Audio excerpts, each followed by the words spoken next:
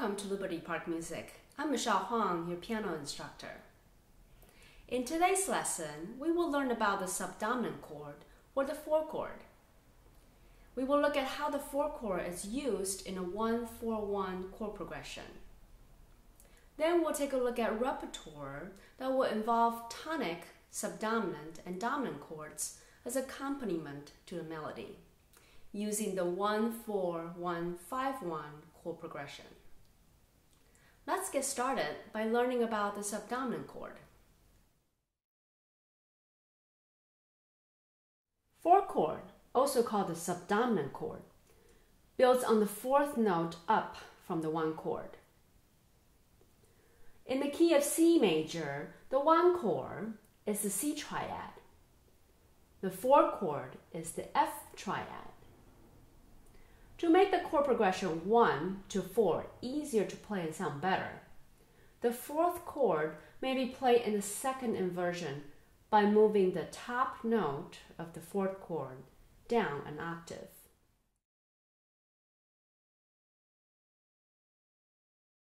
The reason for playing the 4th chord in the second inversion is so that we don't need to move very far in between the 2 chords. If we play both chords in their root positions, we will have to physically pick up our hands to do so.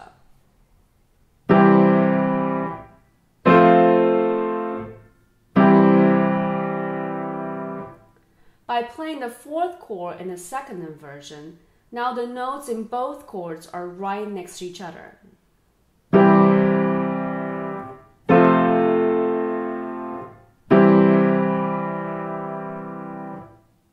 This 1-4-1 chord progression can be played in all major keys.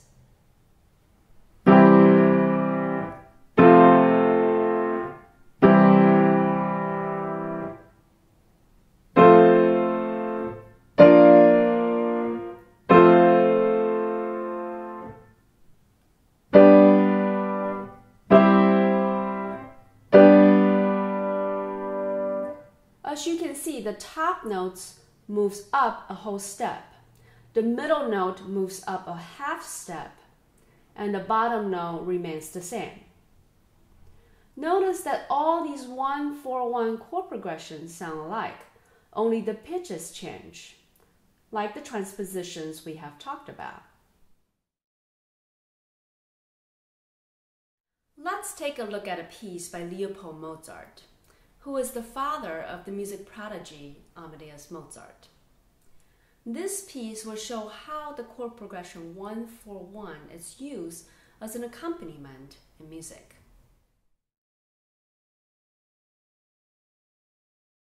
Let's first determine the chords, or the harmony, to see where the 1-4-1 chord progression is. The piece has one flat beginning and ending on F, so we're in F major. The first chord is built on F, spelling F, A, and C. However, the C is played by the right hand. You will often find chords built this way in music, splitting it between the 2 hands. This is clearly a root position chord, since all the notes are stacked right on top of each other, a third apart. Since it's built on F, it's an F major chord, or 1 chord in the key of F.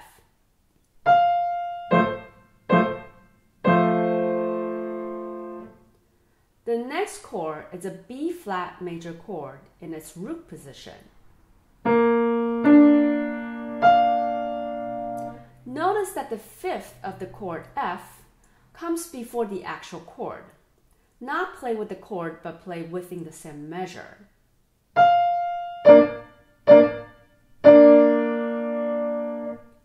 B flat is built 4 notes above F.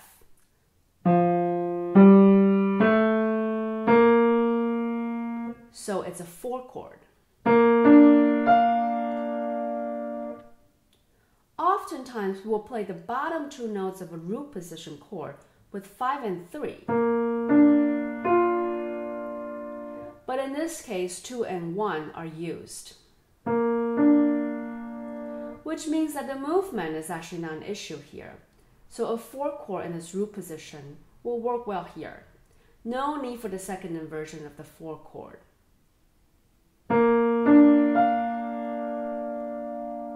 Then we go back to 1 chord in measure 5.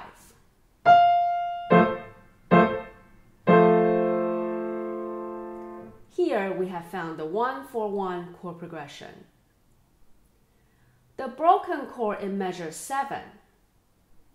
If we play all the notes together, we will realize that it's a 5-7 chord without the E.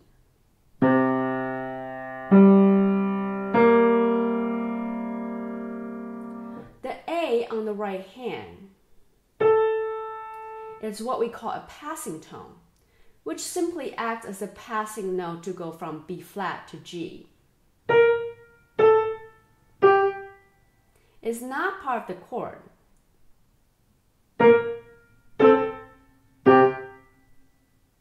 The last measure, we're clearly back to tonic again.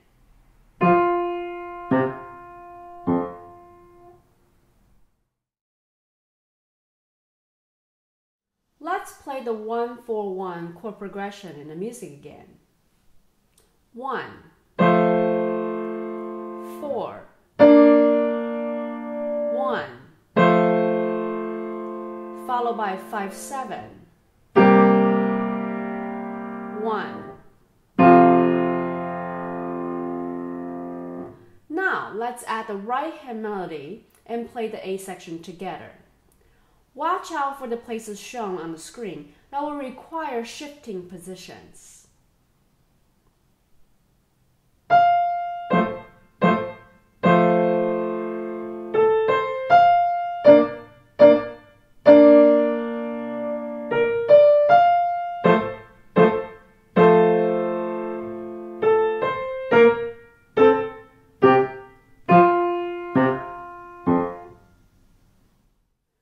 This piece has a fairly short B section, only 4 measures long. Harmonically, it's also pretty straightforward. It's all built on a C major triad, or the 5 chord of F major. Let's play this B section.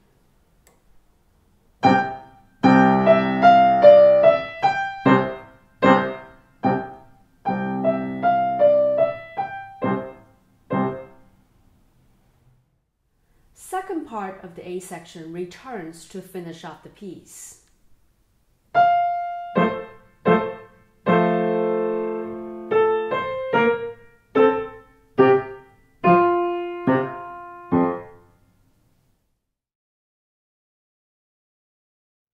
Just a few technical things to think about for this piece. First, the motion for all the figurations involving slurred notes connecting to a staccato note is down, up, in one gesture.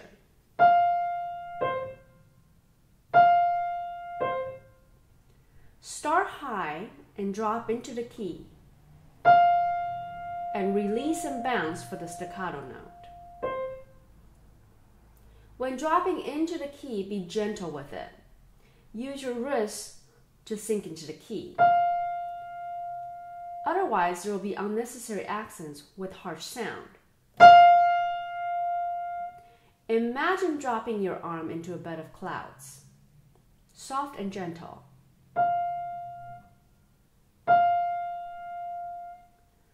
Remember, for the staccato notes, it's always a light, gentle bounce, not a forced, sharp bounce. This motion happens throughout the piece, like in measures 9 and 10.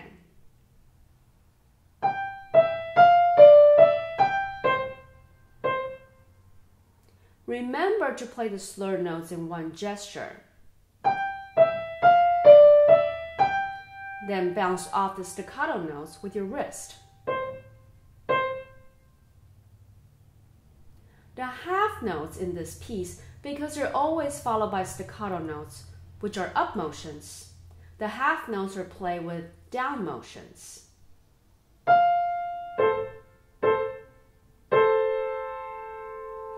Again, be mindful with the drop into these long notes.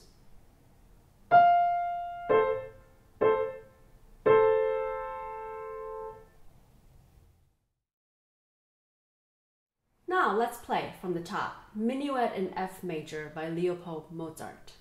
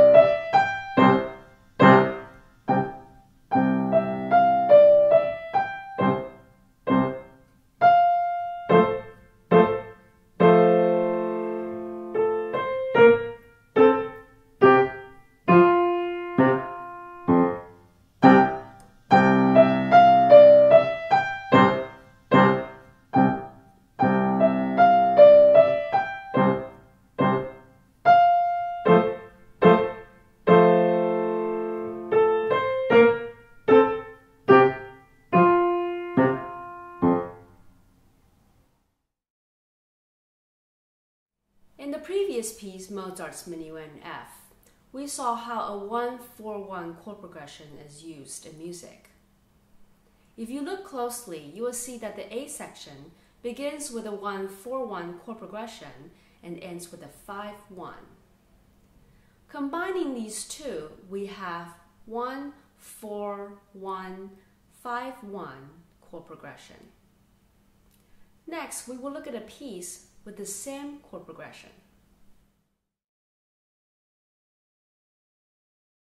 The 1-4-1-5-1 chord progression is essentially a combination of two chord progressions, 1-5-7-1 and 1-4-1. Notice that the 4 chord is in the second inversion, and the 5-7 chord is in its first inversion, omitting the third. This will make it easier to move from and to the tonic chord without having to jump from chord to chord.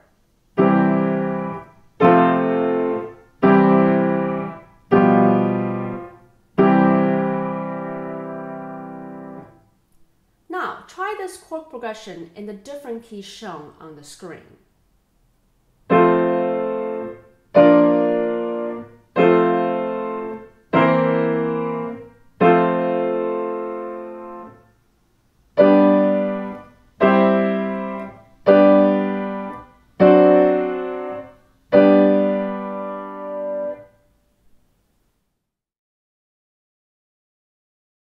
In this next piece, Kumbaya, we will see that the left hand uses the 1-4-1-5-1 chord progression to accompany the melody in the right hand. Spend a few minutes, first identify the key, and then see if you can identify each chord by writing down the correct Roman numerals and its inversions. Check that you have the correct chords on the screen here. By now, you should be able to see the 1-4-1-5-1 chord progression. Notice that the tonic chord is repeated a few times before going to the 4 and 5 chords. In measure 9 through 12, the 1-4-1 chord progression is repeated even twice before going to the 5-1. Let's play the chord progression on the left hand once. 1, 1, 4, 1, 1, 1,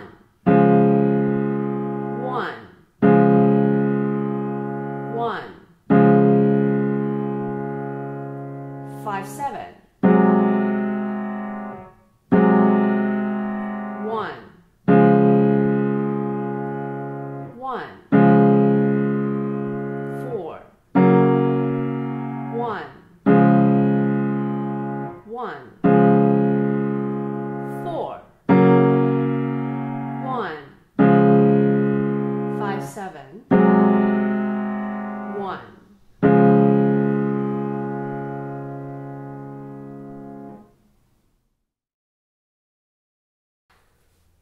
right-hand melody, watch out for fingering changes. 1, 2, 4. 1, 3, 5. 1, 2, 4. In measure 11, the fingering indicates a finger substitution, which means that we will hold the key down with finger 4 first. Then shift to finger 5. This will allow us to continue to play the rest of the piece at ease.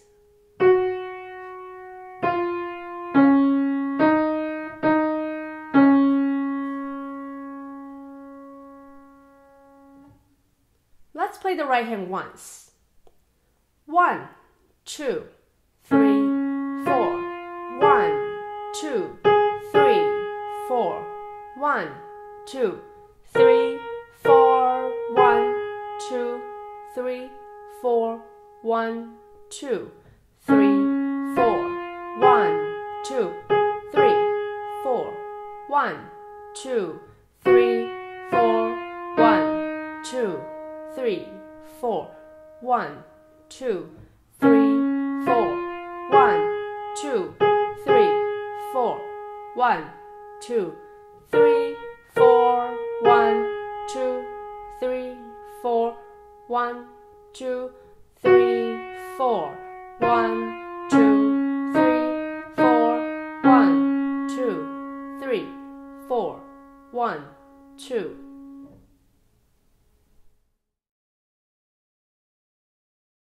Let's play hands together, paying attention to the fingering changes on the right hand and the harmonies on the left hand.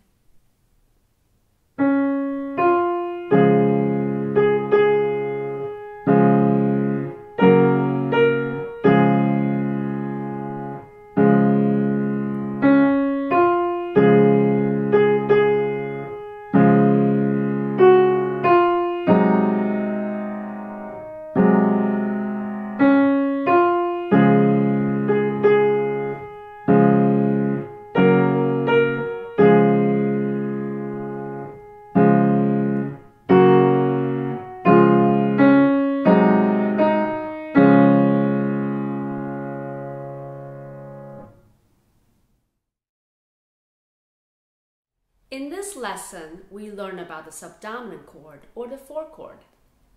We also learned 2 new chord progressions, 1-4-1 and 1-4-1-5-1, and how they're used as harmonies to serve as accompaniment to the melody. For your homework, continue to practice these chord progressions in different keys, as well as the repertoire we have learned in lesson today. See you next time.